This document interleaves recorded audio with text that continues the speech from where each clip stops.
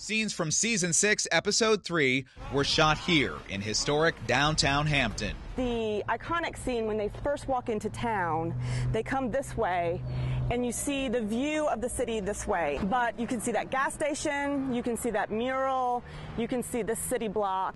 And guests might recognize more than just streets and storefronts. Guides have all played walkers on the show. And get this, special guest Beth Keener, Annie on The Walking Dead, recently tagged along. Sadly, her death scene was here in Hampton, so it was a lot of fun for her to be here, and she's such an absolutely wonderful person. She got down on the ground and was reenacting scenes with the guests. At the time, I needed a job. But then as we got into it, it's like it's more than a job. We show the kids a lot of love probably that they don't get at home. You know what I mean? So it became more than just a job. You start to care a lot more. So it's deeper than just bus driving. The reason why we be trying to go to these schools, though, for real, to perform, once we get all the kids together in the auditorium and they hear our songs about bus safety, bullying, graduating, now we got them all on the same page. So when a teacher go to the class, they know they just heard a song about bullying. You know, we got them into it. So we just create the conversation.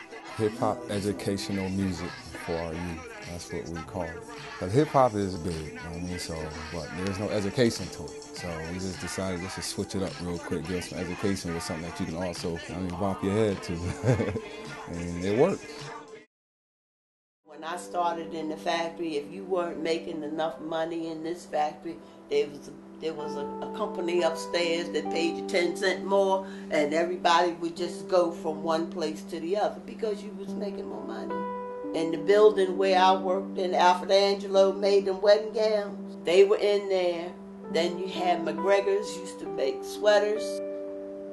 74 was when it began to change, because when the Fair Trade Act came through and the bosses the companies found out that they could get stuff made in the third world countries. If we were making $300 or $400 a week, then when they calculated it from Guatemala, Costa Rica, people were making it for 10 cents a day or 2 cents a day because it was cheap. So then what they did, they took all of this stuff and they sent it to the third world countries. Here in Dawsonville, thrill seekers can choose from a 2-hour or 1-day stunt driving experience or a full-scale multi-day stunt driving school.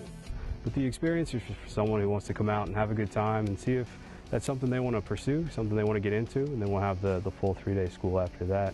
That means anyone of legal age with a valid driver's license can pair up with a pro and do something like this.